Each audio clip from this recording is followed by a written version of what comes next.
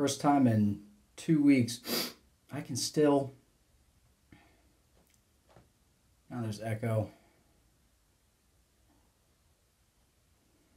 Hold please. How we doing? That's a little better.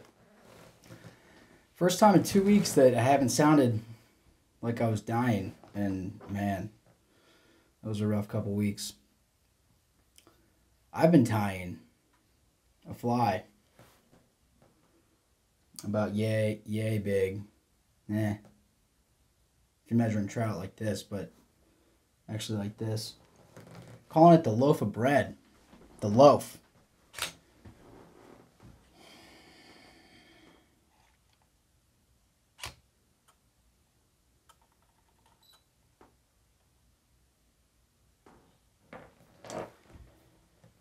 Because it looks, you know, it's got a big profile. I tied it initially in sand. So, you know, it's like presents itself as a big loaf of bread. Something yummy for the trout to eat. That's not how it got its name. I'm just going to get ripping.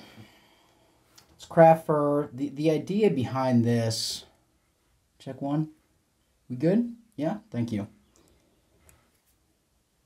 The idea behind this, or I don't know how I got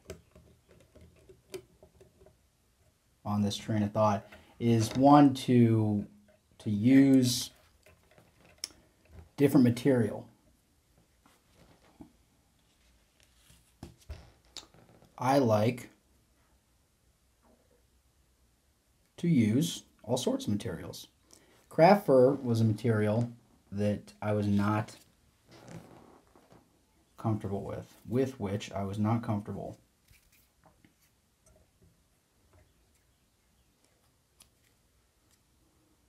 And I got comfortable because I didn't like being uncomfortable. And you know, you read things, you see things. I like the look of it. It was just something that, so I'm just doing a little reverse tie with most of it on top. As I'm tying this, and a lot of flies that I tie, I'm going to, tangent one, we're off to a good start. I am going to encourage keeling during motion, which another way of saying that is I'm going to keep more surface area on top than on bottom. It's also going to reduce when you're using synthetics, and specifically synthetics that get longer than your hook gap. It's going to reduce any bunching up on the bend, which if you have a fly that should be, by all rights, swimming hook point down or whatever, it's starting to spin a little bit, you could have material bunching up on that hook bend, which creates a little rudder on the bottom.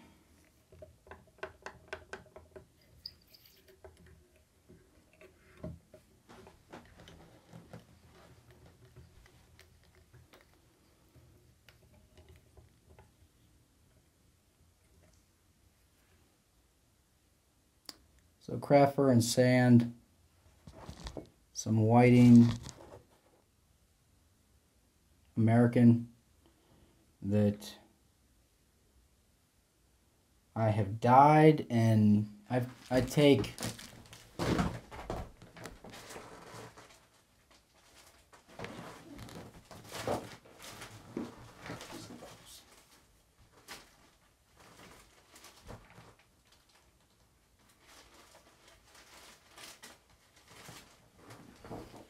some mainstays in my life. The all white, the grizzly, and the black lace. And I'll just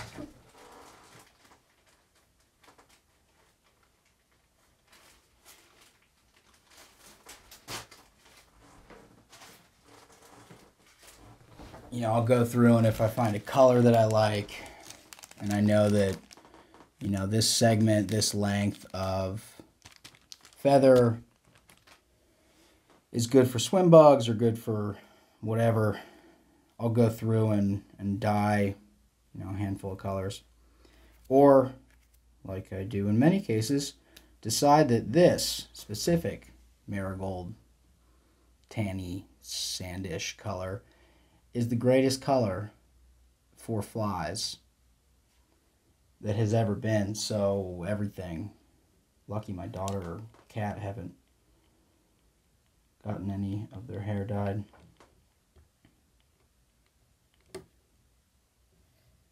Peach was one. a lot of peach stuff pretty quickly.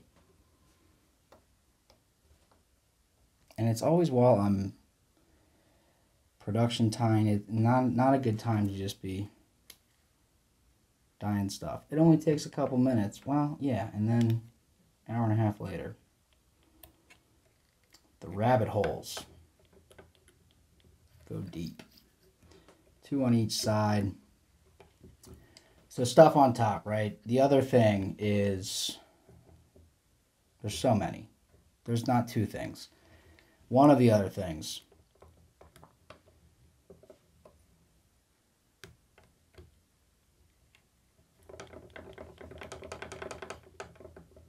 Opacity, which, trigger warning, I'm going to use the word opacity more than once.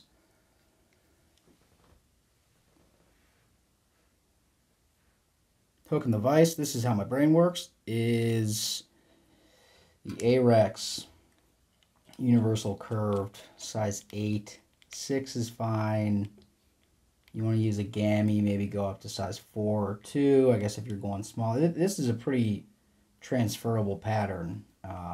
You upsize and downsize the clumps of synthetic and trim your chenille. So opacity. Something that is black creates a bigger profile in lower light situations. I disagree with that statement somewhat significantly. I get that it absorbs light, but something that is opaque absorbs light. The opacity of something absorbs light. Color, if something does not allow light to pass through it, that's going to create the biggest profile to a predator that is under it, trying to come up and take the insides out. So I skipped the first chunk on the shank. Check this out. Getting in front of that DSLR. Doing that thing on me. So I skipped the back portion of this, and that's just to avoid the clumpiness, which would be if I put more material here and it got 1 around the hook bend, more around the hook bend, and 2 in this thick part to where you're going from a nice taper and to get length off the tail with meaningful taper and also have it not foul up, you have to be careful with what the rest of your fly looks like. Otherwise you could have you could go too much on this craft fur and then you would just have this kind of fat.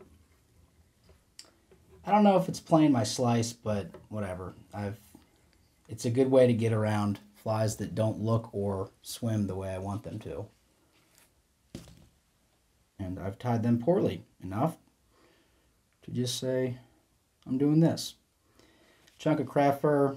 5/8 of a number 2 pencil. Roughly. And I take out the long chunks. I'm going to use those, but that's a collection of many 5/8 of pencils.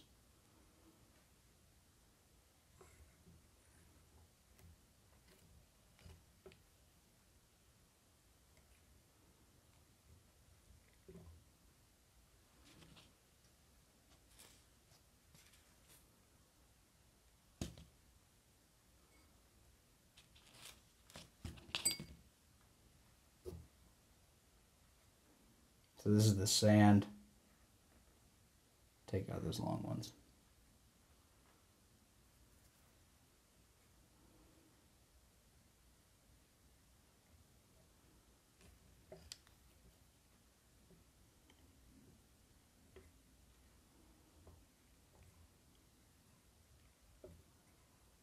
That white, there's more on the bottom, but I'm going to encourage that white to be, you know, 2/3 or 3/4, with that tan, that sand just being the top accent.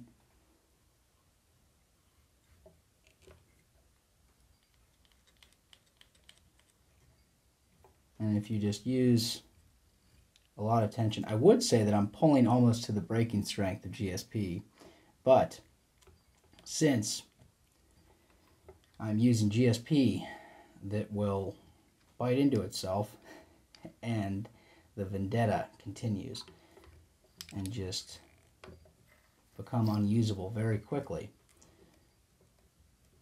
My tension is roughly just under, what are we going to call that? The spool destruction tensile.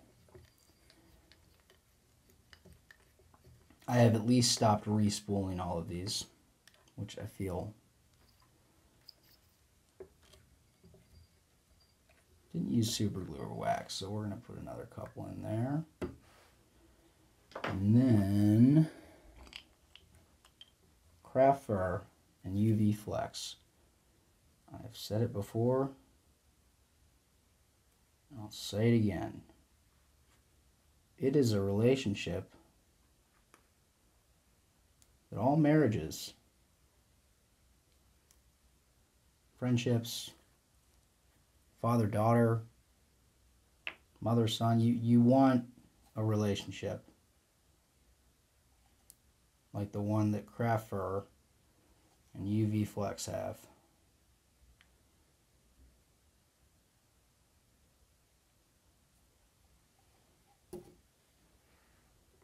Takes a little work.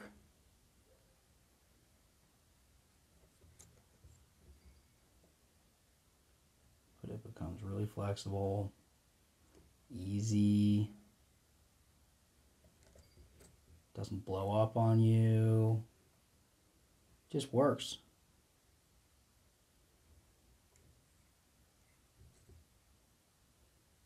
And like all good relationships, you can just, if you're not happy with it, make it into whatever else you want.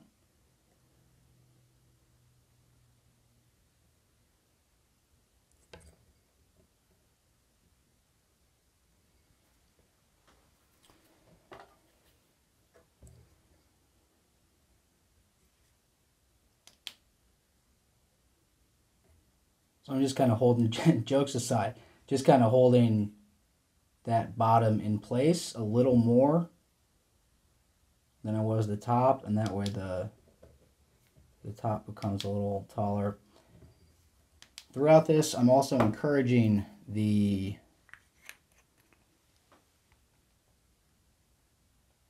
high and tight, kind of.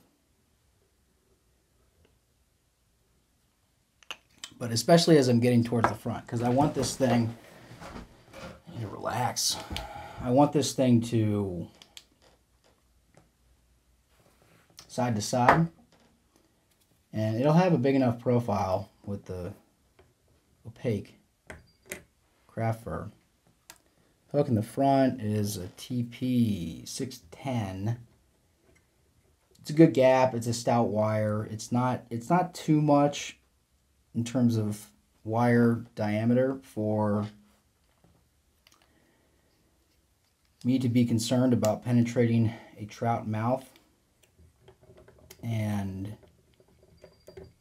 what it adds in castability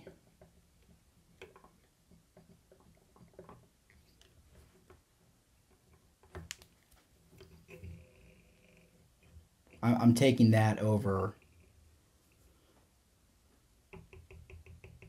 you know, a lighter wire hook. So this is the Partridge CS86. This is the 2/0, maybe it's the 3/0. And it's a lot of metal.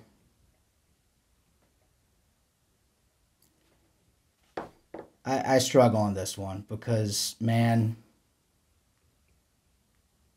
that's pointy. And if your line is at all straight, and if you point your rod wherever you are and your line gets straight, I have a hard time believing that's not going in a face. Anyways, TP6110. TP610. Apparently I'm not, my brain's not all the way back, but I'm not sure if it ever was. Option to put a rattle in here and use some articulation wire. Beeline. 7-strand. That's not true. I'm actually using a musky leader that is too short. So I just tuck these to the side. I actually found where I tucked them.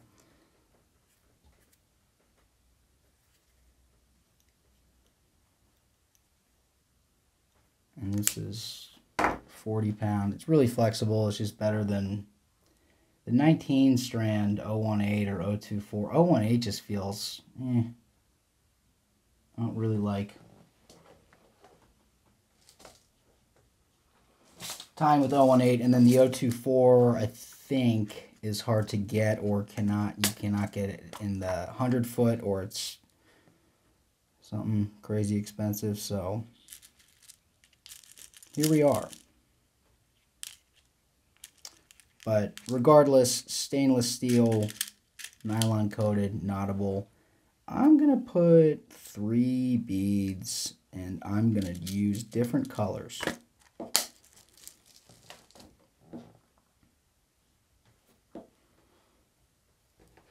And for continued fun,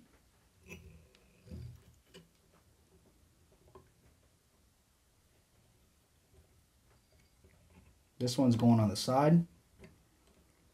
And then as I tie, I'm going to orient it on the back of the hook shank. Like so. Couple underneath, just to get that thing centered.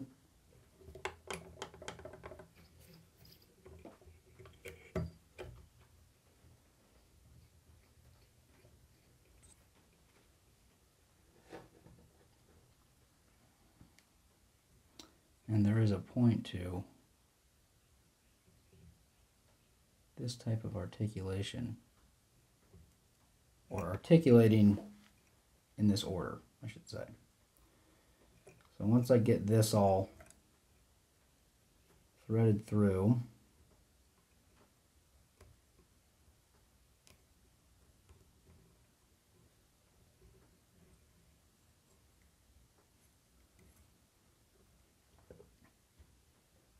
instead of coming off the side and it just, does the side work? Yeah. Are you going to catch fish? Yeah. Will it break? No. Does it foul? Yeah. Does this? Less. And it doesn't take that much time. When I'm doing the dumbbell eyes, for whatever reason, I guess I've just done so many that I'm doing, beads on, wire after I put the eyes on, and then get the wires around. It really does keep the eyes. They move if you don't do that. But with no eyes, I tend to do this type of tie-in.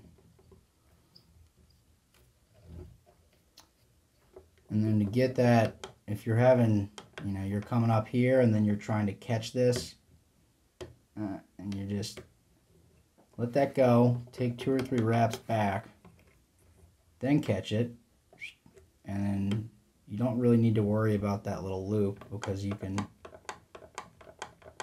kind of fold that down. And there's a bunch of stuff going on this, and we want to make our lives easier. You also don't need to double it back. Put some super glue on here. Metal, nylon metal, little super glue and GSP. That thing is not moving.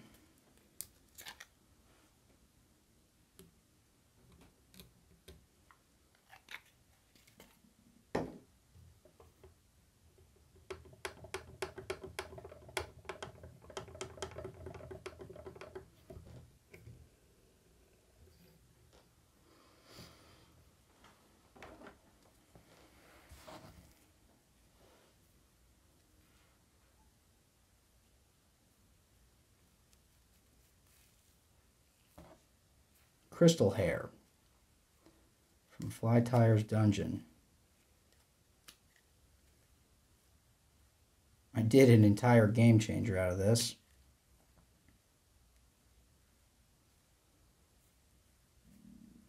So we're just going to do, I've done this with bait fish sculpting fibers. This stuff, you can get really dense.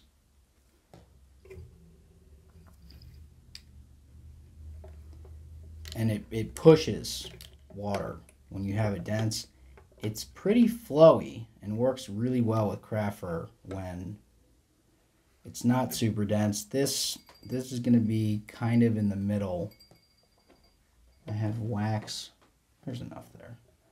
On the inside of my C-clamp down there. I'll put some more since it's almost out.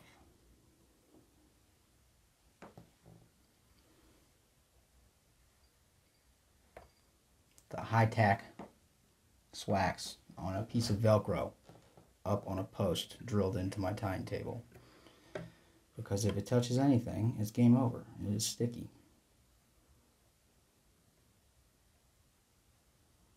So not perfectly even, a little bit of taper. I do want it longer, just slightly, than the articulation gap.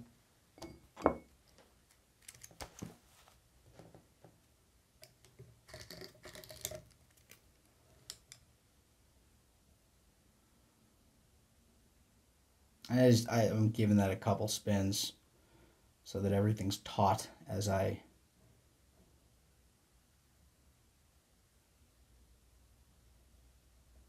make sure that it is somewhat evenly distributed. Clip the super long ones.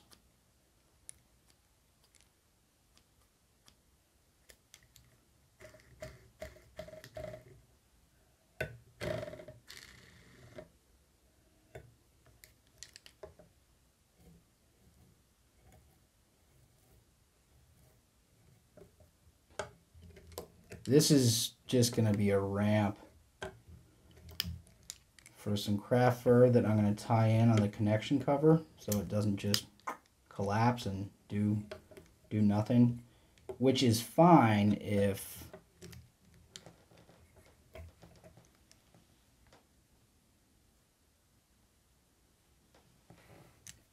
you use a lot of craft fur and make a big reverse tie. Another part of this is a fly that is easy to cast without weight. So I want it neutrally buoyant, and neutrally or negatively because it's synthetics and metal.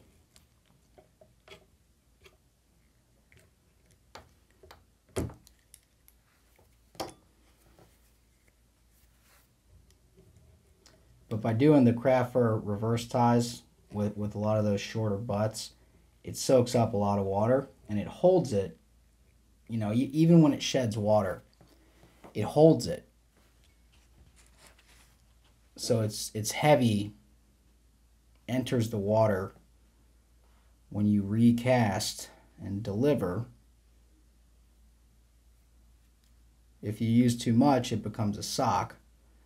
But that's why we use our ramp materials and also some strung fuzzy on the front of this, which just gives it the air resistance. So if you think about casting like a peanut envy or a clouser, it's going to collapse your leader. There is no loop formed. If you have something heavy but you put air resistance on it, not too much but enough so there's a balance, put a little air resistance on it, and if you balance that with the weight of the fly and the momentum that it has, then you have something that casts really nicely.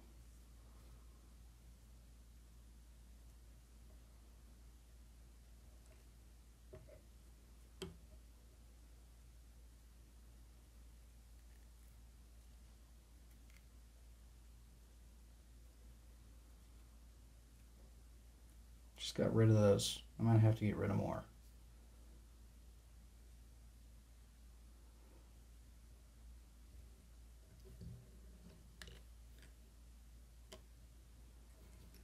And then I'm going to put not very much white. And when I do this, I'm not being super. So for as much as the thought that I put in this, right, you know, I do this, I'm like, yeah, that's fine. Because it is. Make sure these are all good. And then before I tie in here, this metal doesn't compress. Everything else here does. So what I'm going to do is just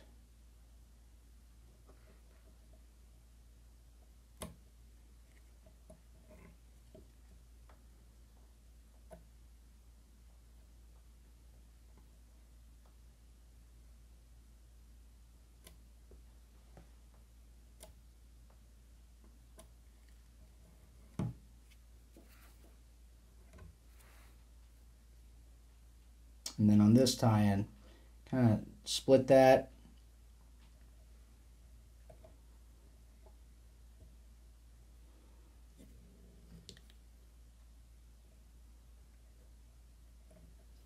And then doing your best to not take your cuticles off with that hook point. Just encouraging that to be kind of off to the sides.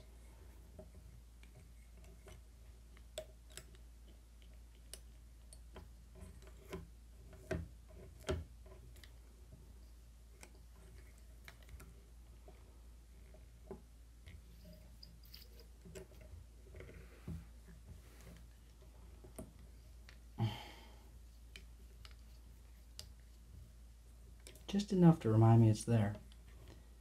It's so kind.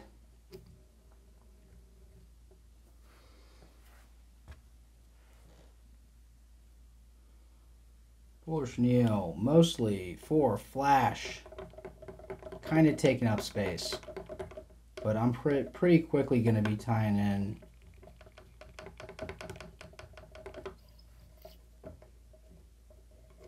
I was thinking about, you know, do I want a dense brush or loop of sculpting flash or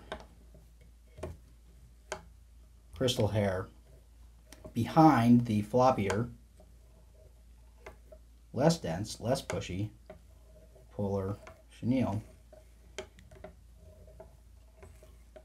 And the tiebreaker came in,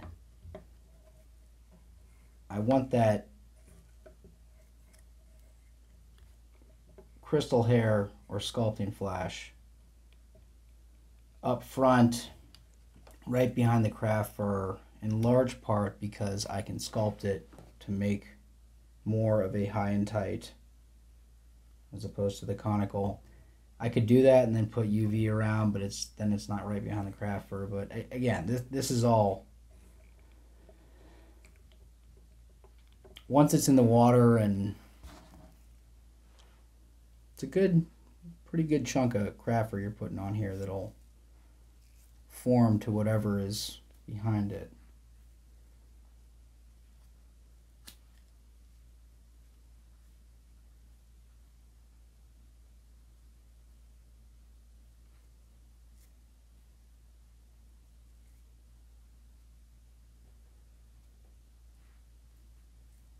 That was cut in a quarter, so these are basically eighths.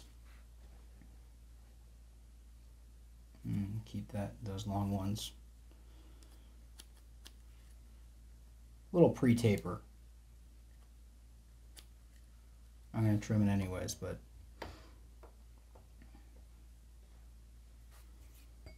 water cup. Check me out. Not going to get me. You might.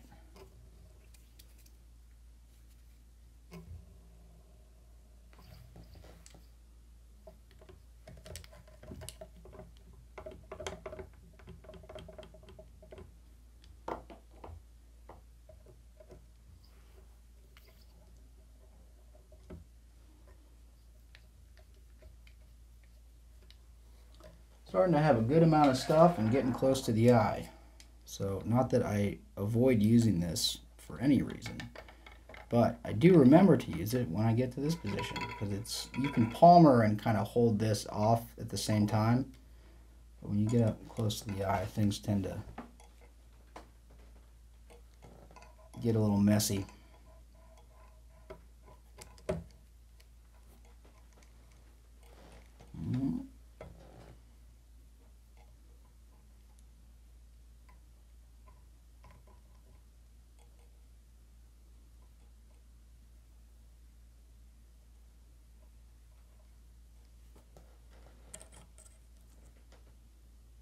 And this is just to keep, if you ever feel like I can't quite get this dubbing loop and this material's bunching up, rotate your vise. And if you clip that down against the hook shank and rotate your vise towards you,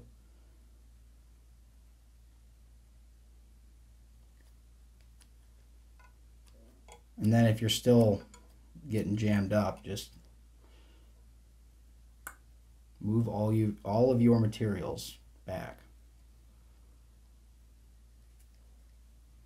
And the more you do this type of thing, the more comfortable it gets. And a couple things.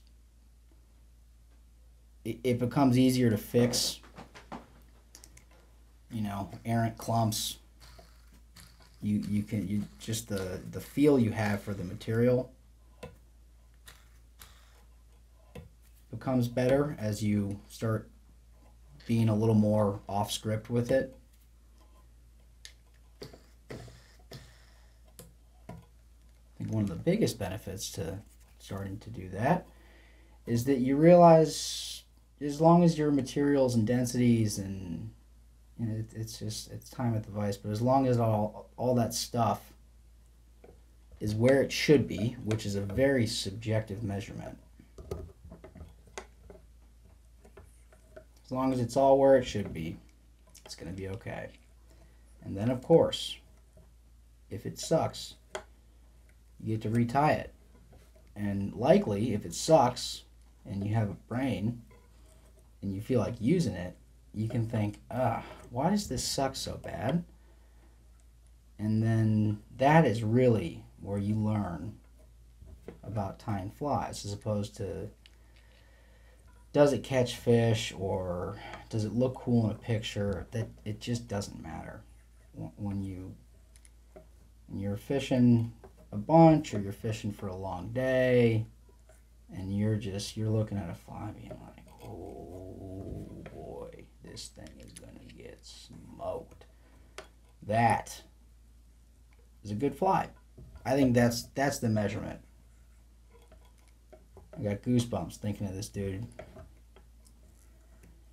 I had him fishing this in a couple places where almost exclusively I'm going smaller and jiggier.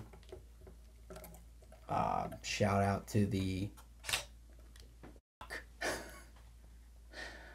change the battery back. God, I can't come back from that one. Shout out to the swim versus jig.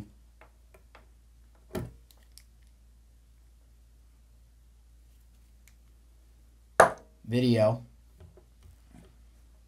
Yeah, we'll just finish it like this, and then take some close-ups. And I just have a reverse tie,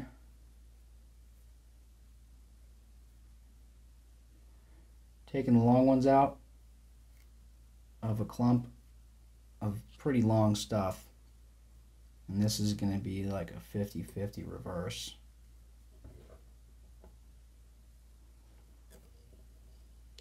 Some of it's going past the bend. I'm okay with that. Big chunk on top.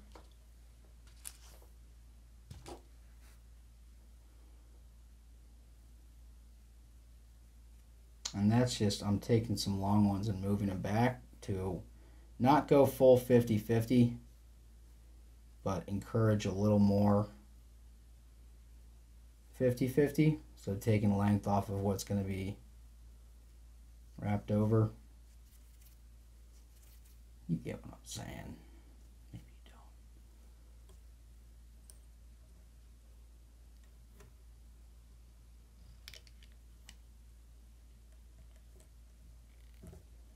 don't. And I'm pinching and coming down hard. And then I will also put in 2 whips there.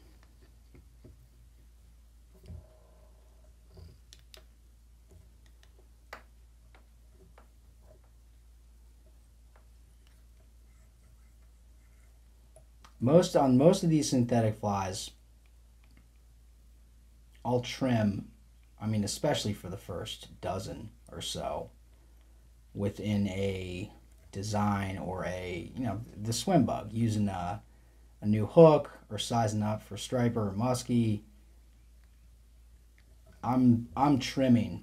I have a razor blade that if I have a couple new hair bugs that I'm swimming, I'm bringing a few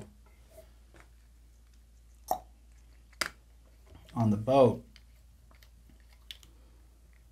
So with these synthetics, a little easier because you can go back in here and this stuff dries out faster, so you can pretty easily just go in here and make some adjustments and figure out what the next fly should or could look like.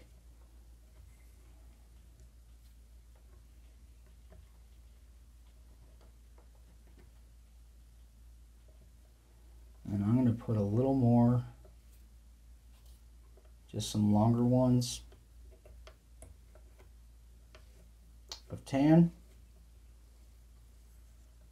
I want some more stuff in there.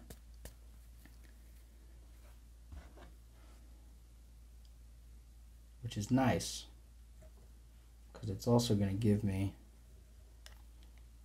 a balanced point to tie in a little accent. I'm right up against the hook eye here, so I'm just going to lift that up and cinch it down. It's going to give me a balanced point to tie in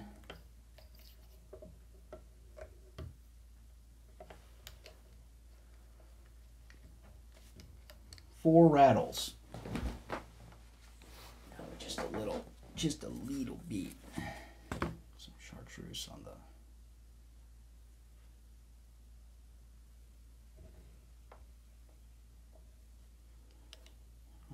trim the long pieces there. Whoop.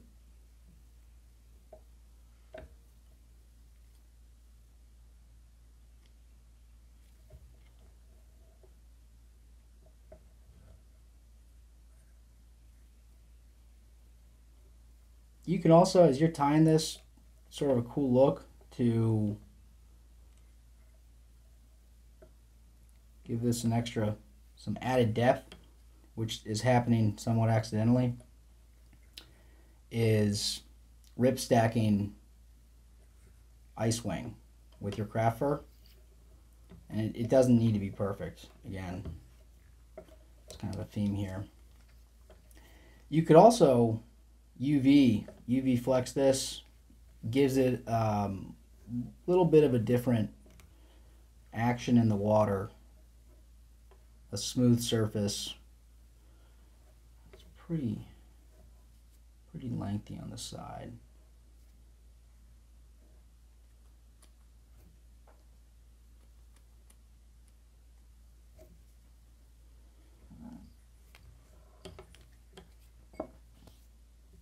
This is going to be super loafy.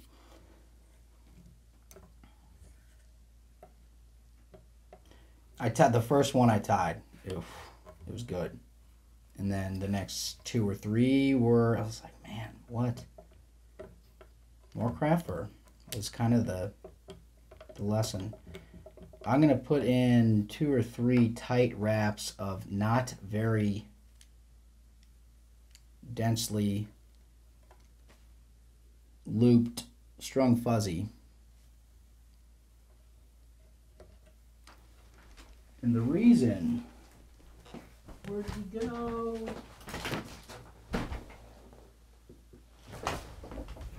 I'm not going this dense. I don't really want that many fibers.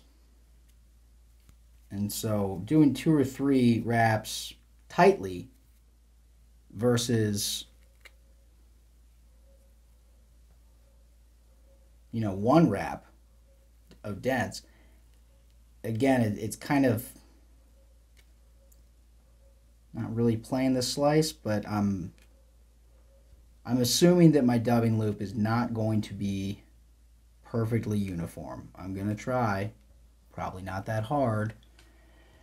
And so if I don't make it super dense, the margin of error becomes a little less, and when I wrap 3-4 times and then make sure those are real close together, and then trim the bottom and the sides a little bit, you end up with a more uniform head than just trying to do a super dense wire brush. And also doing the loop with GSP versus tying onto the, or tying that's for musky flies with a thick wire brush and making really dense heads on a big hook where it doesn't make a big difference. When you're tying that much wire onto a hook, you're adding weight, and then you're also just adding bulk to where I'm not really leaving much room here.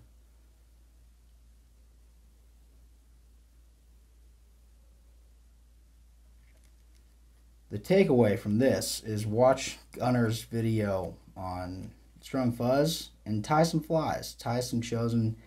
When you get this stuff dense, it doesn't move. It does not move in the water. If something is in the water and you're moving it and it doesn't move, that means it's moving water. I'm not going to get into that right now. Doing my best. Doing my best to not finish, Ellis.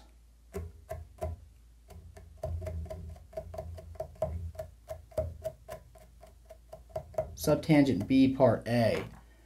When you're not going super dense on the strung fuzz, you can afford to be sort of sloppy with your loop. When you're going dense and longer fibers, you have to be methodical about it and pick apart the little snags, and it wants to wrap around on itself.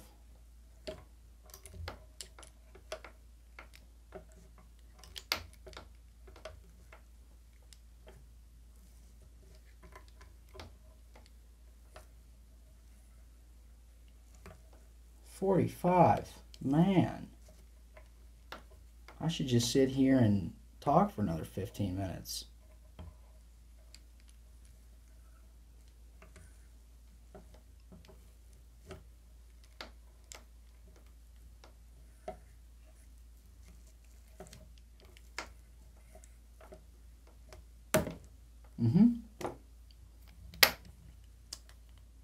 It's that hook eye. Also super tightly wound GSP.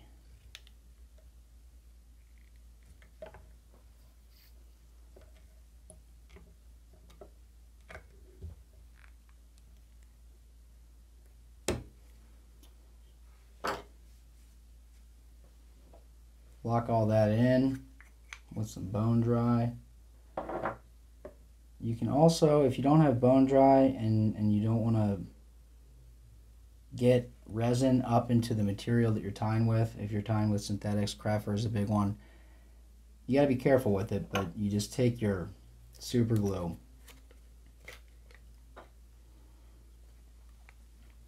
and like just do a little unifocus. I'm going to find a way to do this.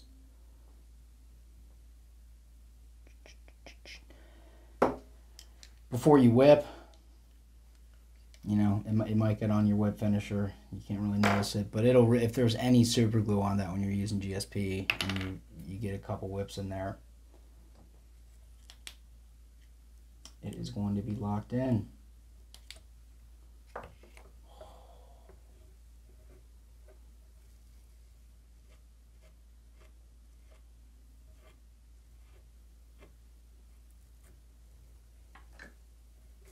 I could probably just brush this and sort of pet it a little bit for the next, just to make this over an hour.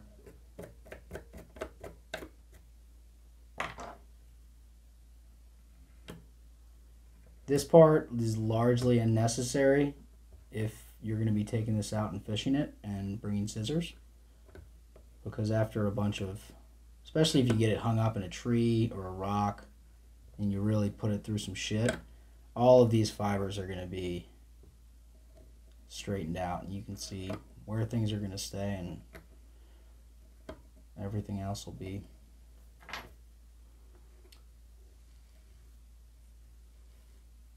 where it wants to be, which is kind of the picking it out process. So a little bit more of a ramp.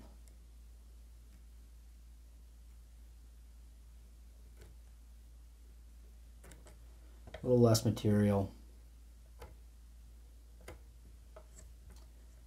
And then leaving enough, so on the just bottom 3/4, really going all the way around and basically taking off like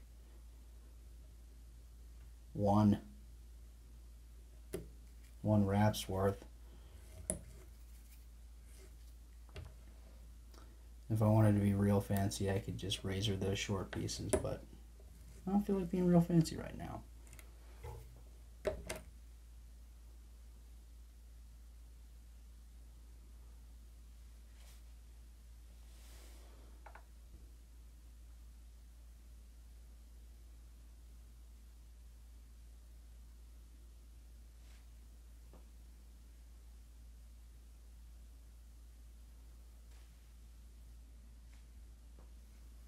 Contrast? Contrast anyone?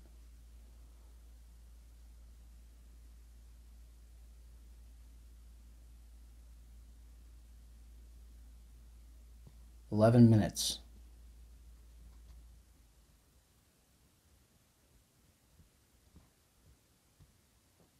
I'll do this for 11 minutes.